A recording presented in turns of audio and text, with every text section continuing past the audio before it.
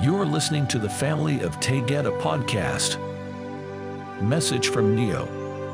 Life on planet Uranus. Beloved friends of light. Moving through all of creation, we continue to communicate of life unknown to you. Uranus is a planet of such beauty in living and so misunderstood with the perception of temperatures that would not support life in form as you know it to be on Earth.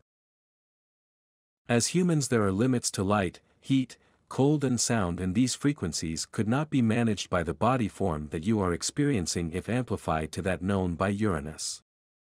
The name that is true for the planet Uranus is Nebulac. The planet was not always among those in your galaxy. Spiraling slowly from a parallel energy of being, the vacuum of space left by a burning meteor allowed this star to enter and remain tilted on its axis for millennia. The beings of this density would not be seen by human eyes. They are beautiful and compassionate with looks that would frighten you. They stand erect at 7 feet tall with yellow scaly skin and 4 arms with claws. They call themselves Nepak. They have no hair and wear capes with crystals. The Nepak enjoy a life of oneness. They live in peace and tranquility, and their faces and eyes reflect kindness to all beings. They live in crystal mountains with lovely rest areas of tapestries and soft material draped upon crystal chairs. They enjoy drums and metal instruments that glow when played. They circulate light with crystal hearts and will never die in body form. Their bodies were upgraded by the Galactic Federation before their beloved leader fell and abandoned them forever. They procreate with sexual energy and bond with one partner for their infinite life. They know no discord or war, which allows for peaceful and harmonious relationships. They enjoy small creatures that resemble turtles, and these are considered to be beloved pets.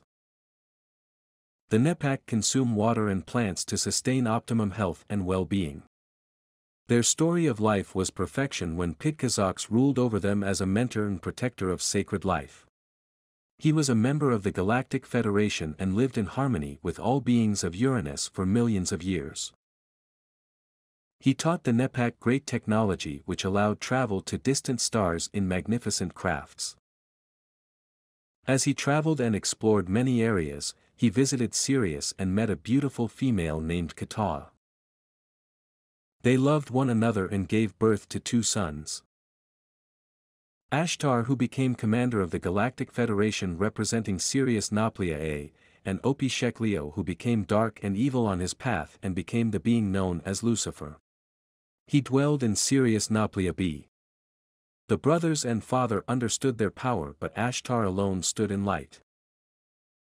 As his father and brother rose in darkness, they completely banished the idea of the Galactic Federation and rebelled in all communication. As the light forces assisted Earth in many ways, Pleiadians became the being known as Satan as he traversed the Earth claiming to be God. The people of Earth fell and worshipped him as the light forces attempted to reason with those so direly confused. The ongoing travesty of the darkness of this once great lineage still brings destruction on planet Earth, with religions believing in blood sacrifice in the name of God. For those living on Uranus, the news of the ongoing saga of destruction has brought wounds of the heart as they too long for galactic peace for all. Remember your light so that no man and no being can deceive you further. You will soon be free of duality. Rise as one light. En iki mai iya. I love you so. Neioh.